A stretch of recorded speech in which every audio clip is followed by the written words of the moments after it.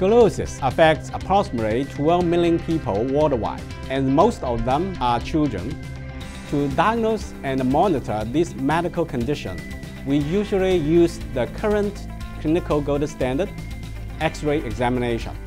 However, repeated X-ray exposure increases the risk of cancer among scoliosis patients by 5 times, compared to normal age-matched population 25 years after treatment.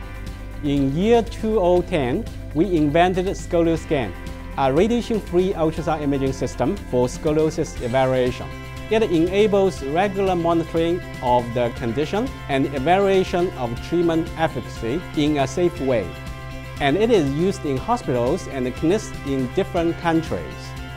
However, to raise awareness of spinal health, we have to make it more accessible to the community.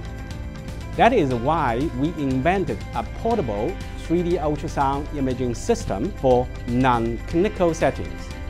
This handy device can be used to screen, diagnose, monitor, and provide real-time treatment feedback for spinal deformities. The palm-sized device consists of a wireless ultrasound probe and a camera, and the operation program developed by us has a unique 3D optical tracking method that can capture the movements of the probe.